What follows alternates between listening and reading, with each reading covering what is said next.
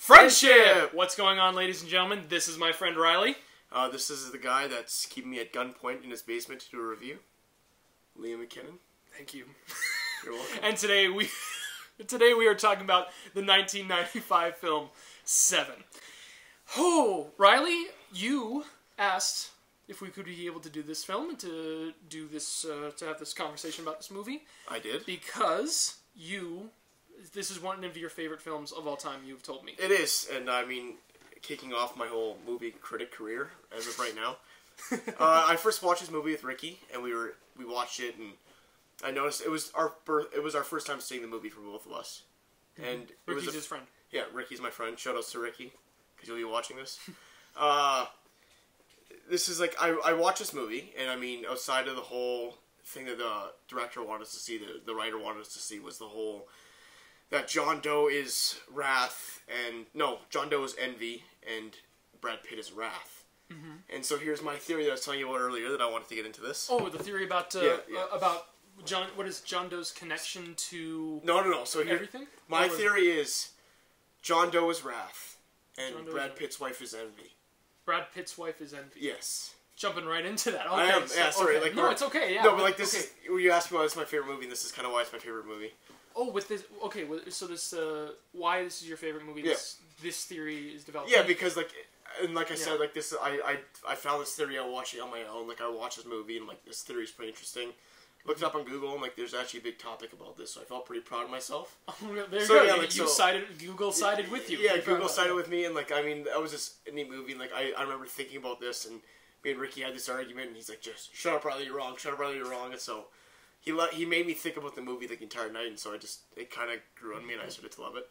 But so my theory, anyways. Sorry, we're jumping right into this. I'm not very good at the whole. Oh, it's okay. Yeah, it's totally fine. Yeah. Welcome to the internet. Okay. Everyone here is accepting. At least they should be. So yeah, go on. Okay, go on. Thank you. And so my theory is, because we go through this entire movie learning about how John Doe is not just a murderer, and Somerset especially made this very clear that John Doe doesn't just murder because he wants to kill somebody. Like and that's why I like the writing so much. Like this is all meticulously planned, and I find it pretty neat that if my theory is correct, that he made this entire movie based on a theory that the audience is not actually going to notice unless they do very deep digging. And so I respect the director for this. And so my theory is that John Doe killed Brad Pitt's wife because he got to know her, and like we meet her for a little bit there, like at the coffee shop with her in Somerset, and she's talking about how she hates the city and how she misses being a teacher and how she's almost envious that she's not living in that city anymore. Like she's envious that she's not going to give her kid a good life and all this kind of stuff, and she's also envious that she's the only one that has to know about the child, and she can't tell Brad Pitt about it right now because she doesn't want to upset him and make him, like stir crazy in his job. And so like John Doe would have known that if we don't actually know how he met her and how he actually ended up killing her. But if he sat down and talked with her for a bit, then we'd learn that that's the reason why, I believe, the reason why she got killed. Because out of all these murders, he doesn't kill anybody for no reason. And it would make no sense to me if he went all this time, killed 6 of the 7 deadly sins, and left 1 alive in jail. That doesn't make sense to me. So I think he's wrath, and that's why he died. It's because he was wrathful and acted on all these murders, and so that is his deadly sin, is that he's wrathful. So he had Brad Pitt kill him to finish off the job.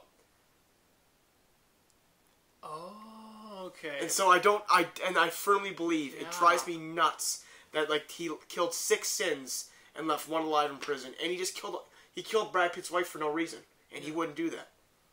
Right, he wouldn't. Okay, yeah, because if he was going into this whole thing, because he's so methodical and so well thought out, he wouldn't just kill his wife without a purpose. And the movie, and I understand this. The movie's setup for it is the way that it's leading us to believe it's like, and I don't think this is wrong by the movie standpoint, but it's like saying, I'm envious of your normal life. He says to Mills, it's like, I envy your normal life, David. And he's like, become vengeance, become wrath. So it's like the focus is going on to that. But there is still that chance.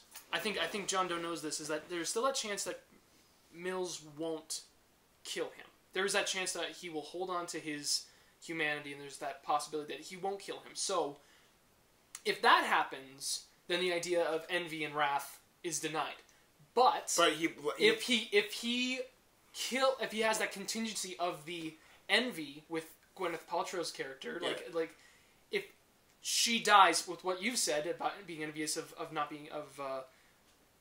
having a job, or not having a great home in this city, all that stuff, then he has just killed someone who has envy, and then there is the possibility that he in prison will die. He will die either in prison, or he will be sent to an electric chair or something after what he's done. I think Mills would probably push for that. So he's making contingencies in case that plan doesn't go through. So even if like the whole idea of, because with your theory, you're not saying this is the actual true thing, but I understand that. And your theory actually adds more sense, like John Doe's character, just how meticulous he's planned this thing, like how thoughtful he is about the whole thing. And like, even when they get to the scene and like they pull up and like he asks what time it is and they see that dead dog, goes, "It wasn't me," because he doesn't want people to think that he just kills for no reason. Right. Yeah. No, I like that. You know what? I like that a lot. No, you mentioned, because you mentioned to me before we watched this movie just now that you had a theory, and that you did what this movie did.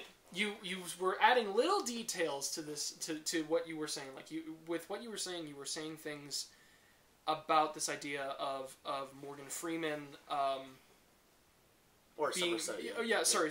Somerset, about him being the person that John Doe paid off, or that paid John Doe to get in as the reporter, and then he not knowing it was John Doe, he just thought it was like another reporter getting money for his retirement. So I'm like, wait a minute. So you got me into this hyper-focused moment to try to pay attention to every single thing that was going on in this movie. And with a David Fincher film, that weighs on your brain, because David Fincher is such a meticulous director. I didn't want to spoil it for you, but like when he was on his knees and he like looks at Somerset, he's like, "You never told her." And like that's where I'm like, this is the icing on the cake for this theory that I've... The theory that when he says, like, so I can clarify in my own brain, is like the theory that when he says it's disturbing how easy someone can get information from an apartment. You think that Somerset is the cop that gave him the information by being paid? I think so, because like the first time that we meet John Doe or Kevin Spacey, hate to spoil it for you, but here we are. Anyways, they're at the scene with Sloth, I believe, where the guy that comes back to life and he's like zombified corpse. He's grabbing on that last bit of breath. And so they're outside talking, and then the reporter, John Doe, rushes up, and he takes pictures of them, and he gets kicked out by Brad Pitt's character, and then Somerset tells him, or Morgan Freeman tells him, that these guys pay good money to cops to get information on the crime scenes. Mm-hmm. And so it's their first time we meet the reporter, and like I kind of thought, I'm like, how does like Morgan Freeman or Somerset know about this unless he's actually done it before? And we've seen with the FBI agent who gives him the library files that Somerset he has no problem doing this shady stuff on the side. Going behind the law that he works with. And so and that kind of proves to me is like he wouldn't care if a reporter paid him to come up and take pictures. And so and I believe that Somerset was the reason why he came up and took pictures in the first place. But let's fast forward a bit in the film, like when they were sitting on where they finally have like Brad Pitt's with become Wrath. And so like and when they went for coffee, Gwyneth Paltrow and Morgan Freeman, they went for coffee, and she broke the ice, and she told him that she is pregnant, and Brad Pitt's character didn't know about this. So only two characters at the point in the film know about this, right. Her and Morgan Freeman.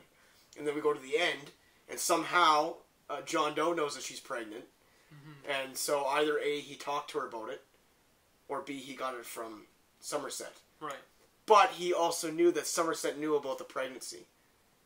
Yeah, I actually think I can put in something from that, from not going too much, because that theory for me, the theory about like the whole Gwyneth Paltrow and being envy and Kevin Spacey being wrath, I actually can buy with that. One's actually like chillingly like, holy cow, that makes so much sense with this story. But with this one, I think that the things that make me not buy into that one too much is just when Kevin Spacey says it, like he says, like he describes the scene so vividly to get into Mill's head. Like she begged for her life and begged for the baby inside of her. Like everything between Mills and John Doe up until that point, from when they're driving to the location that they have to go to find these bodies, supposedly, they've been jabbing at each other.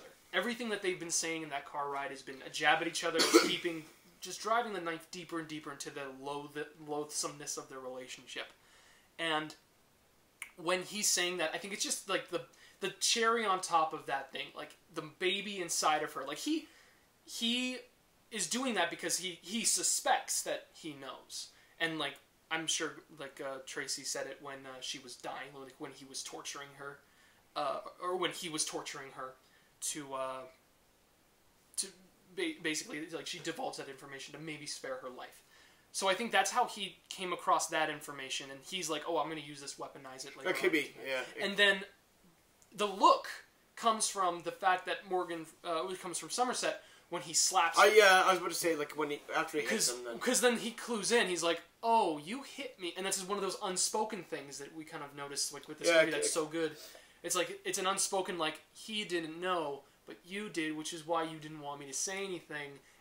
And so those moments are just like, oh, okay. I'm like, so those little puzzle pieces there, I'm like, nah, I don't go too much to that. No, that's fair, that's fair. But like I do understand the envy and wrath one. That's actually, it's chilling. Like, you that's one of my favorites, because like, I thought about this on my own, and it's actually a backed up theory on the internet. So. Yeah. This is one of those movies that when seeing it before, it was something that I wanted to say. My parents saw this movie in theaters when it came out. And the thing with this movie that, like, I didn't know this when I first saw it. I just saw it on Netflix. I'm like, oh, it's got Brad Pitt, it's got Morgan Freeman. It sounds like a good watch. And it freaked me out. I was just like, I didn't pay enough attention to it. I didn't realize the people behind it and how big a movie this actually was. And in seeing it, like, came up, I was like, hey, I just watched this movie, Se7en. My mom was like, what? You what? What? Because this is a movie she does not like. She hates this movie. Not in terms of just the movie itself, but like she will never watch this movie again after seeing it. No, I mean that's fair. It's one of those movies where she won't even talk about it. Like I try to talk about like why this movie is so good, like the technical stuff in it, like the cinematography is amazing, the direction's great, the performances are great. And it's got Brad Pitt. She loves Brad Pitt. I think it's the subject matter that it's... Oh, it's definitely... It's not just that. It's how the subject matter is handled. And that's the stuff that she just turned off from. And I get that. She totally different taste than me. Just on the topic of the subject matter, though, because that's something that I realized watching it a third time now. This is both of our third times. Yeah, which is funny enough. Very funny. Seeing it a third time, though, I was shocked with just how disturbed I actually was with violence. Because I've said on a few other videos and just my personal life that I don't care too much about how violence is depicted in media in terms of like entertainment media, because it's like I always think that violence serves a purpose and it always has this reason for being. Like Quentin Tarantino movies have a reason for the violence that is in them. Slasher films have a reason for the violence that they're in them. There's something about this violence that's a bit different than like... And it's weird because there is a purpose for it. But it's so realistic. It is, and like grounded that it's like, oh, like the one in particular was Greed. I just realized that the thing that gets me is the fact that when we see the image of the guy like turned over in the pictures, and they're actually processing in a realistic scenario. Let's see, a gun is pointing to your head, and you're told that you have to cut off body parts. Yeah. What body parts do you cut off? And then Brad Pitt says, well, how about the love handle? And then shows a picture. And I'm like, oh my god, that's right. Oh my god, yeah. Because then, I personally, when I watch movies, I sometimes get myself into this... I get so moved, or I get so attached and engaged with movies, if they're good, that I start to really consider things that are being said. This movie is a huge thing with the other things I want to talk about, but that was one of those moments where I'm like, oh my god, like, I can get that. I feel that. I feel like I would be in that position. If I was in that position, that's the logical thing for me to do too. And it's just weird thinking that. And it's unsettling when a movie is, or anything is able to make you think and blur the lines of your own. And like that's, I mean, for me in this movie, the most the most shocking thing I've watched, or like the most one where it's like, I look at it, I'm like, this is pretty bad. It was the last one. Yeah. And like And the thing about this movie, like, I'll watch, like, when I watch slasher films, or, like, even Saw for that matter, like, I see bloody, like, blood and shit on the screen, it's like, it doesn't bother me. But this one is more about, like, the intentions behind the killing and, like, the passion that John Doe has for, like, the murders. That's more the disturbing part. Like, I mean, lust is the most disturbing one, and we don't see anything. There's no blood at all in that, and, like, all we see is the guy's reaction to it, like, the... We see inside the club, we see... The only things we see are her legs, like, just her knees, basically, from there, and we see her head, like, the top of it. Yeah. And we see her left hand, I think, is bound, and that's it. That's it. And, like, it's... But, I mean, that is still the most... That is the one scene, like, if you're going to watch this movie, and you walk out of that movie, there's two scenes you're going to remember, in my opinion. The car ride, and the lust. Like, the guy in the questioning room. Yeah. Those are the two that really stick in my head. Yeah, the whole... Like, it's so interesting, like, the choices made in that direction. Like, the fact that the room is all red lit, so, like, it's, like, you don't see blood, but you can... But the fact that the room is red, yeah, like, you just think the whole room is covered in blood. The performance by the guy who's like a witness. If anybody ever says that, if I ever hear anybody say, I've got a line and I've only got like a few lines in a movie and like, woe is me, I'm going to say, you better watch Seven and you better see just how much commitment somebody has to one little scene. Because my gosh, this is one of the best, I think this is one of the best extra moments I've ever seen in any movie. Because... Oh man, like that! It feels like a character that's lived in. Like that's the thing, movies or like people and good performers and good actors, when they really dedicate themselves to something, they feel like a character that's actually lived in, like a real person. Yeah. He feels like a real person. Yeah, it's bizarre. It's just like, I mean, yeah. And even when they first see him, like when he's in the crime scene, like Brad Pitt's like, get this guy the hell out of here. Mm-hmm. I'm like, this is just disgusting. Yeah. There's, yeah, that rattles me. The thing that, this is something that I commend the writing for this movie. Like, I mean, I'm a writer. At least I like dabble into writing. I've written plays before. I tell people I'm a writer. So naturally, when other people are writers, they want me to read their written work. Stuff. I had somebody give me a script and they showed it to me and it wasn't very good, but they said that there was like a inspiration by the 7 deadly sins, like just the sins in general. Like this represents this, and this represents this, and there's only like 2. And I feel like that's something that a lot of writers feel like when they want to make a story or have some kind of symbolic meaning of the 7 deadly sins. They want to maybe do some kind of meaning or something, but for some reason it doesn't work. And in a weird way, I don't think people who are writing, this is just a thing that I have for when it comes to writers, I don't think people should focus too much on focusing on the 7 deadly sins, because almost every movie focuses in one way on one of, or maybe all of the 7 deadly sins in a weird way. Like, and they don't bring attention to it. And surprisingly enough, this movie is bringing full attention to it, but it never feels like, it's never one of those moments where it's like, you get it, it's lust, you get it, like, it's weird. Like, it's, I don't know what it is, and what I'm trying to get to is in dealing with these heavy-handed, really, like, you get it, moments of symbolism, what the deaths mean, like what the death of greed means. Of all the ones that I think it's harder to deal with and harder to write about, I think it is wrath. Of all of the 7 deadly sins, wrath to me seems like the most basic and generic of them, because gluttony can mean a bunch of things. Lust can mean a bunch of things. Greed, being greedy for what? Like it can have so many different meanings, but wrath is just that. It's just rage, it's anger, and it's like, well, how do you make that interesting?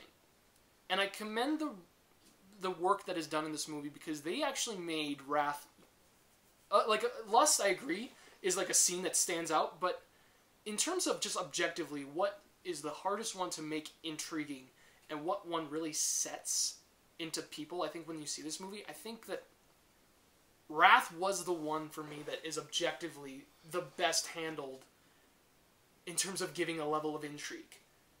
Like, it's a weird thing. Like, I don't know. This is one of those things where I think about it, like, it could have just been, like, somebody, like, going screaming and punching and stuff, but, like, there's actually genuinely deep emotions and intent behind wrath that make it so interesting. With all of the sins, But I'm more I impressed agree with with you. Wrath Like, because it could have been just been so boring with that last one. No, and I think, I mean, like, even in turning it back to the vehicle where, like, Morgan Freeman's like, if you are truly sent by a higher power, and you're not really acting like a martyr if you enjoy this work so much, when he looks at Brad Pitt and he goes, I don't think I enjoy it any more than Mills would enjoy some time alone with me in a cell. Mm-hmm. So, I mean, like, he is kind of admitting the fact that John Doe is kind of admitting the fact that he is not innocent in this case. And so they're both kind of wrathful, but for different reasons. Like, and that's why I don't think he would murder Brad Pitt for being, or like he'd pin Brad Pitt for wrath, because you don't really see Brad Pitt as being an angry person until he's more of an emotional person. He's more of an emotional person, and he's only angry when John Doe's in the picture. Or when the focus is on John Doe. Yes, like, so he kicks down his door when he's just thinking about not being able to get in. He's very reactive just to what Somerset feels and says. Like, he's just a very reactive person. Yes, and now let's throw it back to the point that you made earlier in the movie, when you're like, if this plan fails, he doesn't have an envy, mm-hmm. and so like, but if his plan failed and he doesn't make Brad Pitt wrath, there's no wrath. Yeah, exactly. So like, I mean, and so he is. What am I trying to say here? Anyways, it doesn't matter. But yeah, like, I mean, it's just, and that's what I mean, like, the wrath is, I guess I agree with you, and I just didn't know about it, but wrath is the most interesting sin in this movie, I think. Yeah, I just really commended the film, because when I was thinking about it, I'm like, you know, of all these scenes, like, all of them are, like, really well thought out. And what makes me this is just me praising the writing of this film, because they took a ballsy choice, and they put wrath at the end. And they wanted wrath to be the thing that people walked out of being like, oh my gosh. And they did it in a way that is. Like, there's a reason, like, What's in a Box is such a memorable moment, because people remember that scene. And they don't just say, walk out of the film, it's like, oh, and tell people, it's like, how was the ending of Seven? It's like, oh, it was good. The guy was screaming at the end, and he was shooting up the place. I mean, yeah. No, they remember what was in that scene that led to wrath. It's like, well, so even if people don't think of the theory of, like, the Gwyneth Paltrow's envy and all that, and they think mostly that Kevin Spacey's envy and Brad Pitt. Well, I mean, it still works. Either or. And even if, like, that's what most people, like, general audience members will take away from it on a first viewing.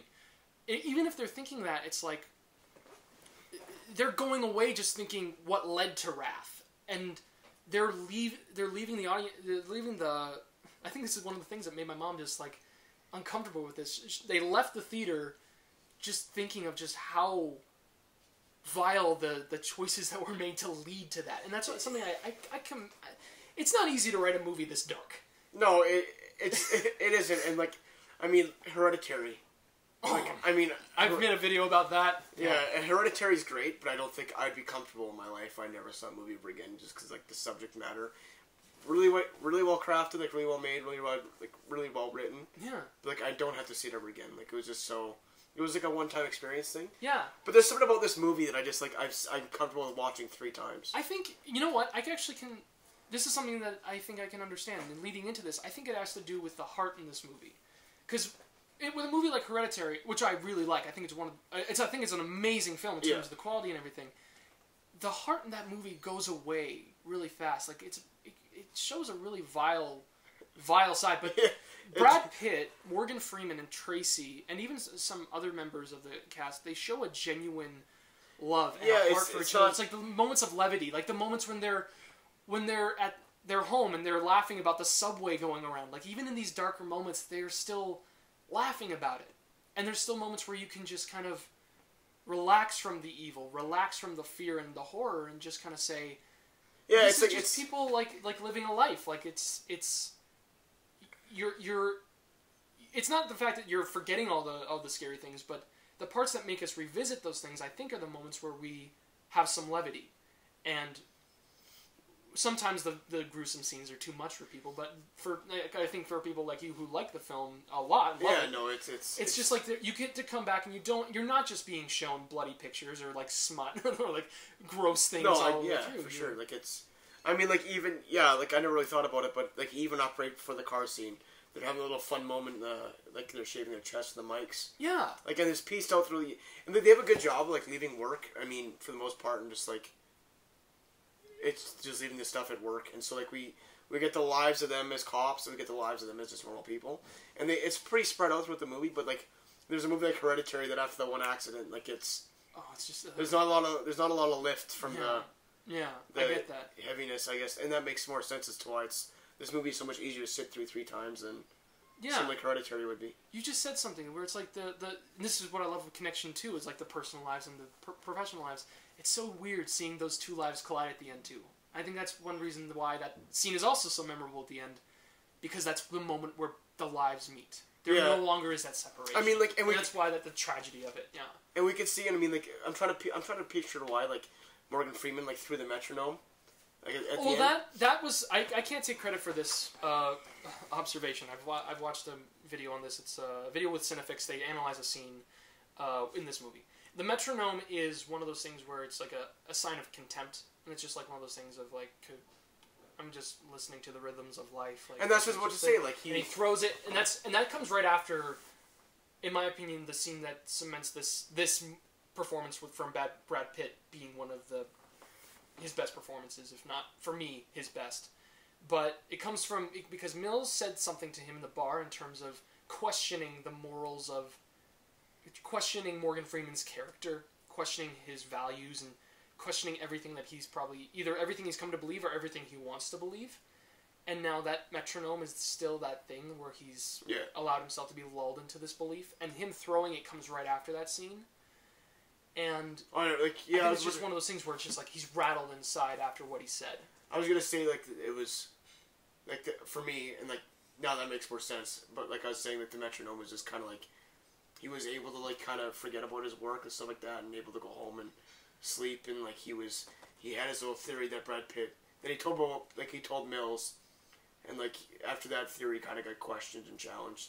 Then like he wasn't able to his work life kind of crept into his personal life a little bit more to the point where like he couldn't really handle it. And it's just kind of, and that's what I mean. Like you asked me, like who is this murder for? Like who is John Doe's murder for? And, like, I mean, I think it was all for Somerset, in the sense. Because he finally broke him on the last... And that metronome is a great example about how he changed Somerset and how he impacted him on his last ever case. Yeah.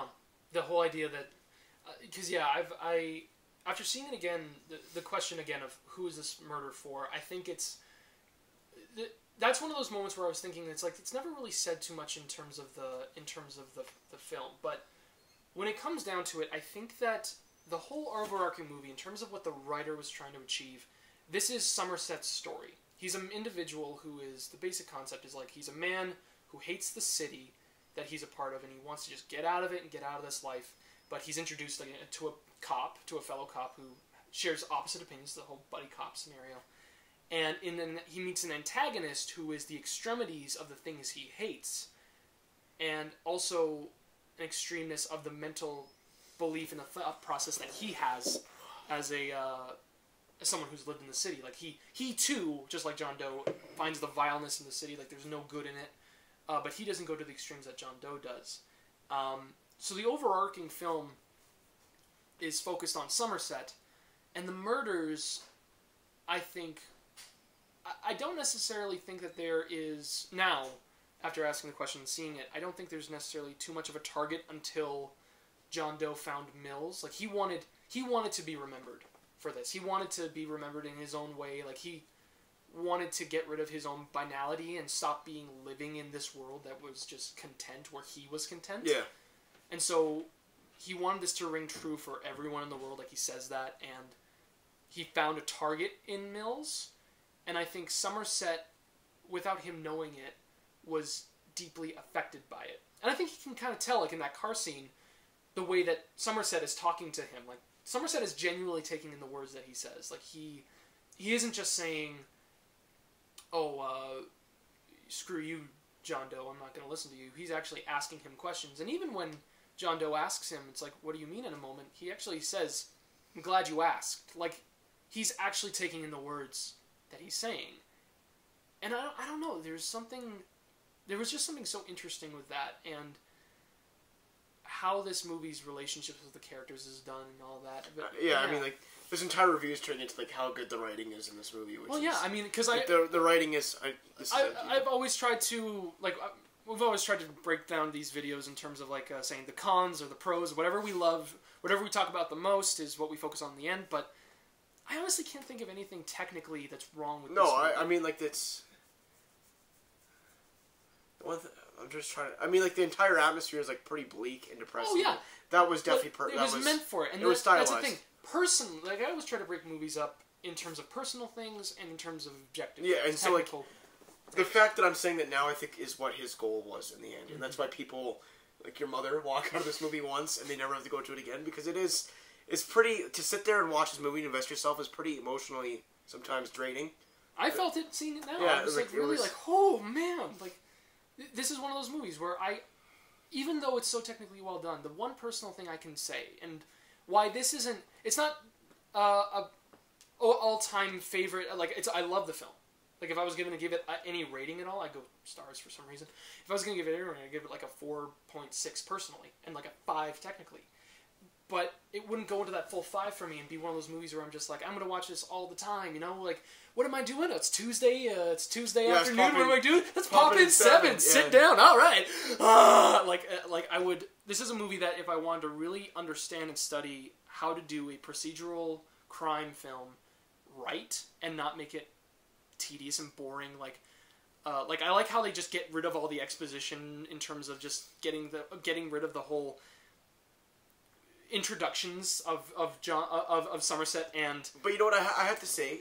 There isn't a lot of movies that I watch and I'm like, I actually enjoyed listening to the exposition. Yeah. And I mean, like, usually it's like forced down your throat and you're like, you have to sit there and listen to it, but I never actually, correct me if I'm wrong, but there are definitely some scenes in a movie you're like, oh, this scene, so boring, you're like, kind of like getting lulled to sleep, and like I'm just trying to think, do you watch Daredevil? Have you seen... Which one, like the TV television series? show? Yes, yeah. I have. So I'm in the middle of that right now, and like I told this to Ricky when I watched it. There's always 2 storylines going on, and it's like there's one storyline that you really invest into, and it's like really action packed. It's like really interesting. Then it goes to this other storyline. Like, I don't really care about this one, but I have to listen to it anyways. I can understand that. Yeah. And there was not a single scene in this movie that I ever think of that for. Like, I love every single scene that is in this movie. Yeah, I can. There's not a throwaway scene that I watch, like, why is this in this movie? Why did the writer put this in there? And it's almost the point where, like, you think about it so much that every single line of dialogue you hear in this movie is on throwaway. No, you're watching it, you're listening to it, you're trying to pick... And you can watch this movie over and over and over again. You'll find something new every single time. That's the thing that I love with any movie is, like, when you watch it and you're just like, I'm finding... If I had a question... Like, I had so many questions going into this. With you and with the film itself. And the thing is, I was finding answers... And I found new revelations, new things to discover. Yeah, and like it's not. I don't think I found everything. Like there's stuff in the background I didn't focus on. Like the thing that when we were talking about when they're talking about that story of Mills shooting his gun for the first time, there's a moment where the sun shines through, as if this moment is like there's a light in Mills, like there's a light that Morgan Freeman is seeing. And when you kind of mentioned that to me at first, I'm like I don't think that was the director's intent. But like if you think about it. Aside from the last scene, like with the whole raft thing, there is not a lot of natural light in this movie. Mm-hmm. For the most, it's always raining. It's always bleak. It's always... So I find it kind of bizarre that... I mean, but even like the light at the end, like it wasn't a very warm light. No, it was very... It was harsh, like, and it was like... It was harsh and hot, and like setting hellish almost. Yeah. It was... Yeah. But that light in the car was actually like... It was almost like a sigh of relief. Because you go through this entire movie and you see no light... Natural light, all you see is like these lights that the director manipulated to make you feel a certain way about the scene. But that was a little bit of natural light that actually appeared in the movie, and I find it pretty bizarre that happened. And I mean, this is a movie. I mean, this was when movies were still shot on film here, so it's like they edited it, they saw that moment, and they're probably like, let's leave it in there. Let's leave. And I think just very quickly, what you mentioned with the hellish landscape, and I agree with you with the whole thing of there's a lack of natural lighting, even the ending when the lighting is there, because the sun, with that scene, again, just realize this, when they're driving by, the sun flashes on Brad Pitt's character when he's trying to remember his name. It's a good thing. But then later with John Doe, when he's like sitting crouched on his knees, the sun, I don't know if you noticed this, but it's like behind John Doe's head. So all of a sudden, this light that was so positive before with Mills is now putting a glorified stance the killer, and now that light is now kind of tainted. I mean, I have to watch again, pay attention to the light, but like, because like a lot of times, and in my opinion, light is always used as like a whole. It's like a cheap shot when it comes to like deep imagery and like, you know what I mean? I can understand. It's like when you watch a movie and you're saying there seems to be a moment where there's like a light or something that's like done particularly a different way, and you're like, oh, I see you trying to make me like, understand symbolism. And so like, but I mean, and I refuse to believe after watching this movie for the third time and how. And I like, there's not a thing in this movie the director didn't, like, look at and touch and make sure it was 100% right. So I'm going to have to watch it one more time, and I'm going to have to pay attention to the lights, especially. Mm-hmm.